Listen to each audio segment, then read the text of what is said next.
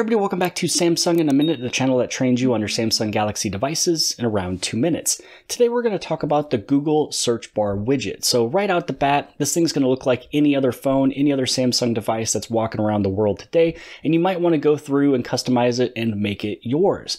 So all you'd want to do is click on that little G button, and then on the top right hand side, you're going to see this little icon. And then once you're up over here, you can head over into settings. Now inside of the settings, this is where you go to search bar widget. So this is where you'll be able to customize the widget, and you can really make any and all of the changes that you would like to do. So first off, on the bottom, you have 4 different tabs. This first tab is dealing with if you want to see the word Google, or you just want to see the letter G. Now, once you choose which one you want to use, don't hit done just yet. That basically means that you are completely done with everything.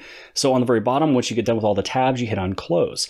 Now for this one, this is how you want the bar to search or look like. If you want it to be a complete rectangle, if you want it to be a little rounded or fully rounded. I'm usually a big fan of the fully rounded. I'm going to click on close. This next one will be all of the different colors of the G and also, everything that's kind of around it. So you can go with a very clean look if you want it to be white with the kind of a black G. This one you can have the black background here with the white G, or you can go through and then you can actually change to whichever color you would like to use. So I'm going to go with this red color, but I also want to kind of bring it down just a little bit, make it a little bit darker, and then I'm going to hit on close. And then you hit on close one more time, it takes you back to this main page. And this is where you can have it be a little bit more see-through or solid. So if you want it to be a solid look, you can have it go over there.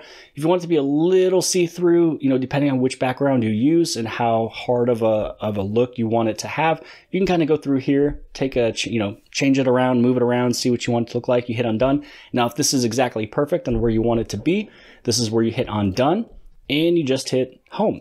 Now, the last thing that I usually like to do is make it to the size that I usually like to use. So I like to go with this one here so I don't accidentally click one of these icons, and I want to make sure that I'm clicking, with inside of the little search area, and then I usually bring it on down. So that is how I'm able to customize my Google search bar widget, make the home screen look a little bit different than everybody else, and you can also make it match your wallpaper, things like that. So hopefully you guys appreciated this video. If you did, please give it a big thumbs up. Don't forget to hit subscribe on the very bottom left hand side, and if you like this video, then more than likely you'll also like this video.